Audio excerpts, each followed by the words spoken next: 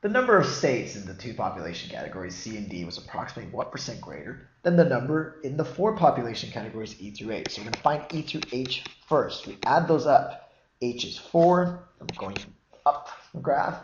G is 2. F is 1.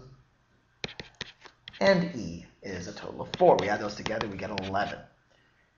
Now we want to talk about, we're going to look at the two categories C and D. D is 3, C is 12. So C and D, 3 plus 12, we get 15. So again, the question is, the number in C and D is what percent greater than the number here? So it's 4 more than the 11, so number greater than. It's always important to make sure you're looking at that number. And to turn this into a percent, well, 11 times 9 is 99. Like almost gets us to 100, right? We're looking for percent, so 4 times 9 is 36. Notice the question says approximately, therefore we're really close with 36%, or answer choice A.